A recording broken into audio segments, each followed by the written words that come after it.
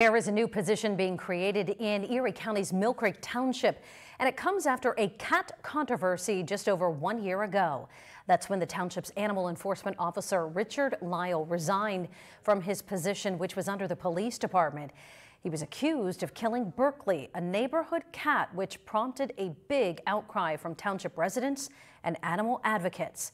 Today, township supervisors approved the creation of a new position, an animal resource officer, which would be under the code enforcement department. What we found out after the Berkeley incident is that there weren't enough protocols, procedures in place in that position and oversight. Kim Clear says the township will be providing certifications.